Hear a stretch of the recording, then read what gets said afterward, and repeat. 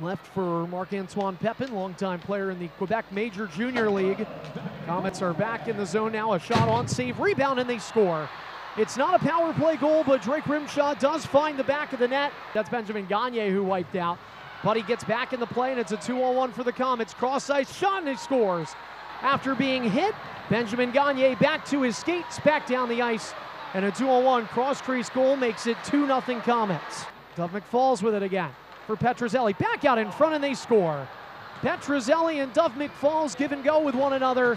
Now it's Polino, though. Back out, walks in front, shot, and he scored! Polino buries it on his own rebound, and the deficit is down to 2. Cincinnati's going to have to do it even strength. 16.5 to go.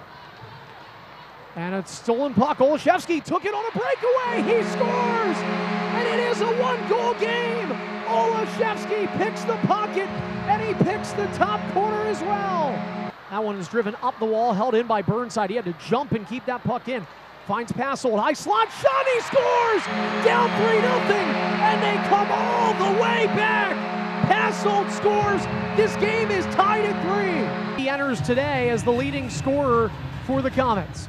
He picks it up. The shootout underway. Gigliotti cutting right, staying right, winds, fakes, shoots, and scores. Well, the veteran who's done this before gets warm to bite. The Cyclones have a chance to stay alive and send it into the extra innings of shootouts, we'll call them.